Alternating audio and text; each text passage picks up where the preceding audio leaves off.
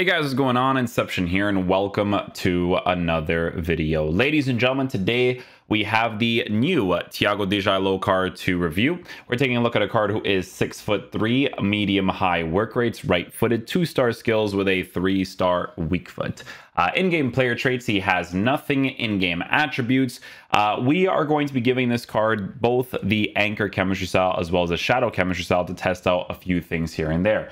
Now, as you guys know, when it comes to center backs, for me personally, I usually just like to go with the Shadow chemistry style for the most part to boost the pace to be as high as possible while working with near enough perfect defense while also already having good physical capabilities. Now, the thing that's low on the card when it comes to base card stats is obviously going to be in the jumping department. If you're coming up against those guys like Cristiano Ronaldo and stuff, maybe that could present to be a problem. But we're going to see, right?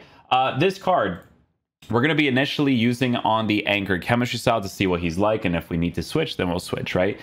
He's going to have 95 acceleration or 98 sprint speed for right now. Base card stats for shooting, he actually has shot power a little bit for those heading opportunities, which is obviously decent to have. When it comes to passing on the card, also in a pretty decent area for a center back, so no big deal there. The dribbling we'll be experimenting with when it comes to the on the ball and off the ball movements, because of the fact that his agility and balance is in a very interesting area, right? So he has a 91 agility, but he has a 78 for balance to work with a 6'3" height at a high and average plus body type, right? But to be fair, the dribbling stats is in a very, very good area, so hopefully that actually works out really well in game. Defensive stats with the Shadow chemistry style will be essentially perfect except for defensive awareness, and then on the Anchor, the interceptions is a difference of a +3 or a -3. The Anchor will also be boosting the aggression by a +5 and then the jumping by a +10. So when it comes to both of the chemistry styles, right, it's really going to depend on what you notice the most. If you're playing like super park the bus meta tactics, then obviously you're probably going to give him an Anchor chemistry style because you don't care too much about being caught out, right? But for me, I like to play a little bit of manual defense, you know, actually feel like I'm playing the game. So that's why I like to play with the Shadow chemistry style mostly. So in game, guys, we're just going to be using him in the center back position, trying him out while trying to get some gameplay objective cards, all of that good stuff. So yeah, we'll be using him in the 4-1-2-2 formation, playing in that center back position next to Nacho Fernandez. So yeah, we'll see how he plays in game. Hopefully he is a beast.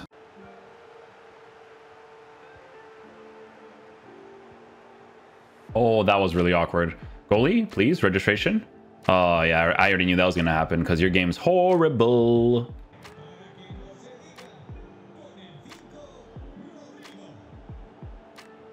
Okay, that's me using him on an Anchor, and I can tell you right away, because of that body type and the way that that physical works, like, I gotta give him a Shadow for sure.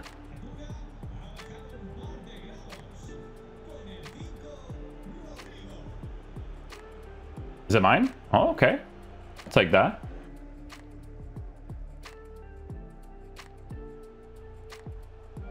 No! We're back, though. That's what I want to test, is those overcommitments. A little bit of extra physical, pass it off. But you can tell that, like, the pace part, right? He has that physical thing behind it, which obviously if you give him the Anchor, it's going to be nice for the extra stuff in certain areas, but I don't know. And the general experience is going to be a little bit weird, you know? So especially if you're coming up against someone super, super fast. I don't know. We'll see. I got to give him the Shadow, but I'm pretty sure it's going to be the case, though. Look at on switch. Nice, we'll take that.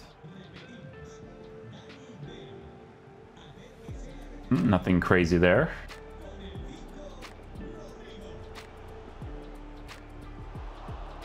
I didn't actually foul him there. Okay, we'll take that. Well done. Yes, Tiago, good job. That's AI right there.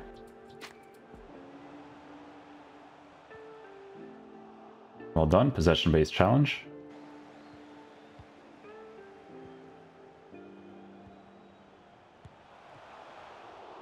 Close for an animation there, but I was off a little bit, so I'll take that.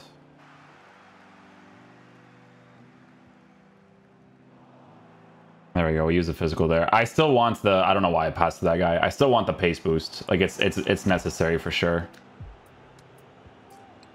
Yeah, block the general area.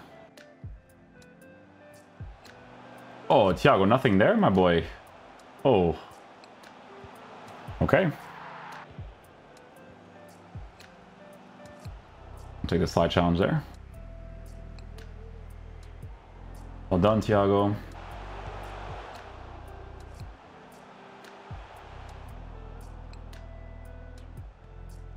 I don't know what happened there, but we defended it.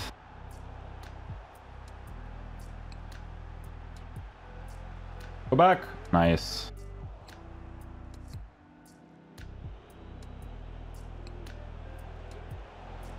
There you go. Significantly better on the shadow. Sheesh. That one he missed as well. Got it with the midfielder after. Nice. Ah. Oh my goodness, so much better with a shadow.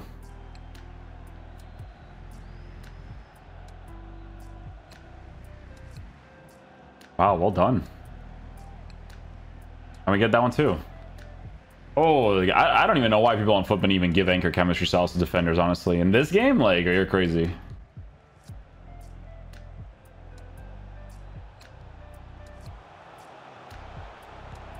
Nice goal.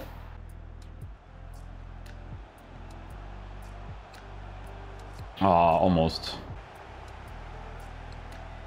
Good reach. Manual defense.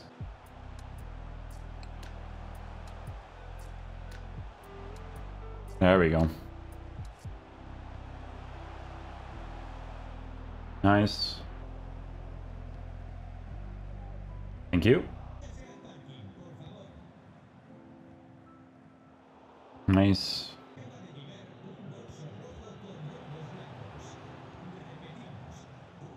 Yeah, Tiago's performing way better with that shadow for sure. Good interception. No, we got it though. Oh, he didn't get the initial ball there. That was weird.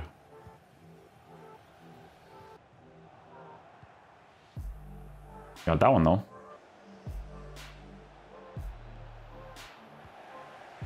We'll take that. Okay guys, so final verdict on the new Tiago Djalo card. So guys, in regards to how this card performs in game, we were trying him out initially on the anchor chemistry style, and right away I didn't like it, right? Because in this game, when you don't have pace and you get caught out of possession, you need to have the pace. I think it's very, very important. When it comes to the jumping, guys, him being a tall player with a high and average plus body type, it compensates well for it, but there are moments where you notice the jumping being sometimes weird because center backs in the game nowadays, when it comes to the shadow chemistry style, you know, when you give it to them, they already have base card stats for all of the physical capabilities in the 90s area. So it compensates really well when you want to give the shadow chemistry style. So for me, I think the card is way more usable in the shadow. It definitely makes more sense to give him. With him being a gameplay objective card, because this is usually the case, he doesn't have like a crazy it factor to it, you know, like a Ruben Diaz, a Varane, like those guys, they have like that unique thing to them that just makes them really good defensive players. But for a gameplay objective card that gives you Portuguese links as well as that main link, which is the Renato Sanchez card, which they may or may not do a new card in the future, who knows. That's the main things that you have to work with. Jose Font's not really relevant because even at the time period, he's got 82 pace, which is way, way too low. Nuno Mendes are obviously another very good link to work with if you're working with some Portuguese squads as well, right? So this card exists for the concept of, you know, the types of center backs that you can use in this team with the Portuguese people, with the League One players. Is he one of the best center backs in League One? I would still rate Marquinhos a little bit more. Kempembe is a beast, you know, especially that shapeshifters. If you actually rotate that to the center back position, he's still a monster for sure. But let me see the other options you have here, right? So you have Marquinhos, who's a monster for sure. Volland was an SBC. Volland's pretty decent. Nothing like crazy special, but he's a decent card. Come to look come to think of it and look at it, there's not a lot of crazy center backs in the League One. Like, these cards are more generic nowadays.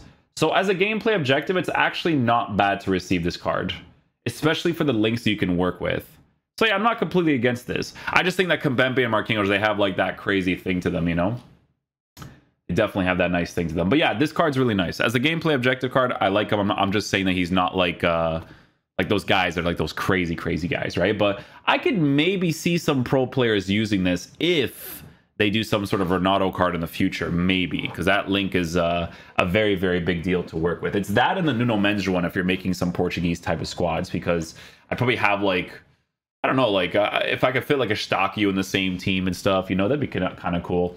But yeah, hopefully you guys enjoyed this video today. If you guys end up using this card in your team, make sure that you give him a shadow chemistry style. This card on an anchor just was not in my opinion. You need to give him the shadow to compensate for the height and body type that he's working with, okay? So yeah, hopefully you guys enjoy this one. I'm going to catch you guys for the next one. Peace out, dudes. Love you guys.